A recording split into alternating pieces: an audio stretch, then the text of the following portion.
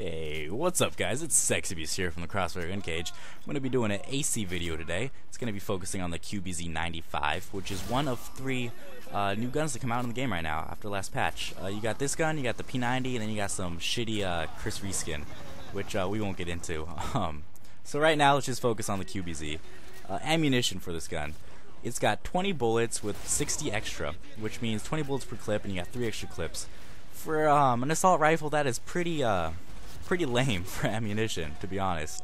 You know, mostly we're used to seeing 30 bullets in each clip and whatnot. But I get why they did this for this gun, since it is a burst rifle. This is the first of its kind we've seen in the game so far in the NA version. And I don't know what to think about it. I mean, it's a cool little feature for the gun, but I would love to see this automatic. But there was one thing. One little thing, it's not little, it's pretty big for this gun, which keeps it burst fire, and I see why they did this. The damage on this gun is insane. Okay, each burst, 3 bullets, and if you hit all 3 bullets, you will kill the guy instantly. I mean, there's no getting around it. If you hit all 3 bullets, the guy's down. You can go over teabag his body and whatnot. The gun is powerful, but the thing is, since it's a burst gun, if you miss even one of those bullets, you're gonna have to wait for the next burst, which comes after an insanely long animation for this gun. I mean, it's like you fire the 3 bullets, you gotta wait for your gun to come back down before you fire again, and it just feels way too long of a wait. I mean, it's like firing a sniper rifle. It's basically trying to no scope with a sniper rifle, missing the shot, and having to wait again. Which is why I recommend you bring a pistol, the Colt or the Desert Eagle, because you're gonna find yourself not only missing with the first burst, but also running out of ammo quite fast with this gun.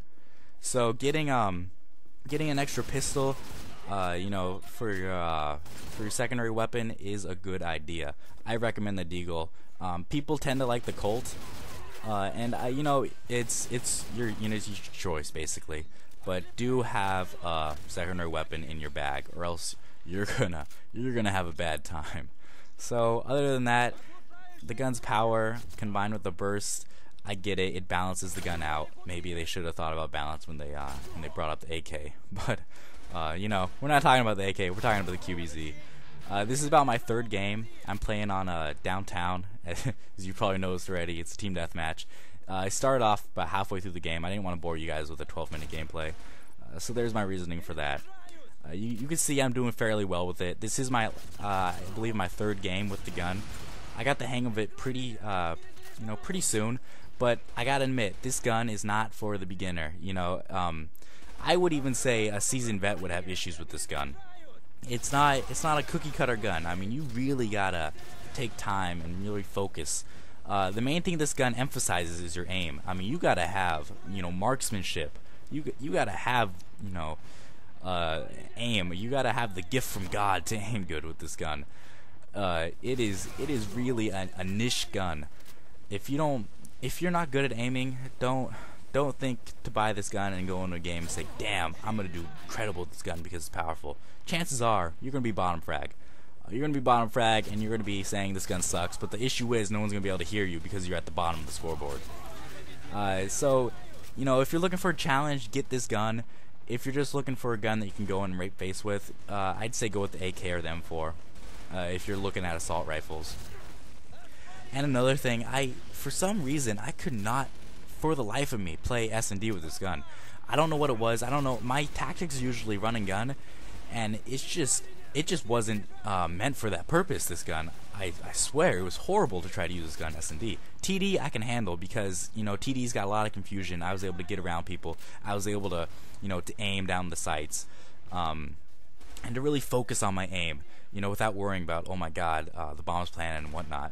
So in respects to that, I believe that this gun could be a really good gun if someone spent the time to actually get to know it, and like SpongeBob, you gotta date the gun, you gotta be the gun.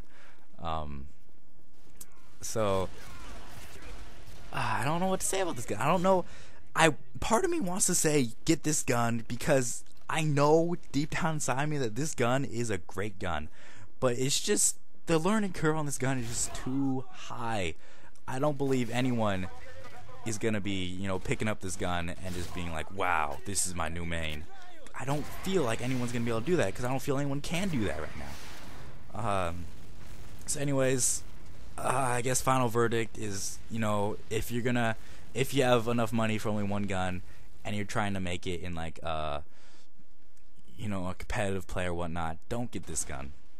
I'd say go with M4 or AK if you're going to assault rifle. Definitely don't go Scar Heavy. That's a whole different story.